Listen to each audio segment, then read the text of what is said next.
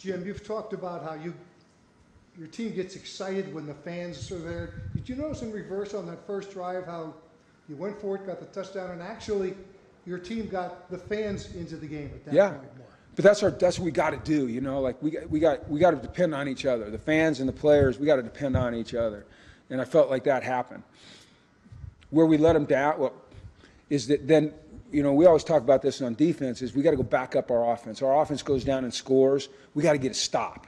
You know, we got some momentum. We got our fans going, and you know, nothing is worse than a quarterback scrambling and getting out for first downs. It's just like deflating on defense, and it's deflating for the fans. So, you know, if we could have captured that, and, you know, coulda, woulda, shoulda, but if we could have captured that momentum on the first drive on defense and gotten a big stop on third down, you know, or gotten a sack, man, the place would have just, you know, it would have been crazy.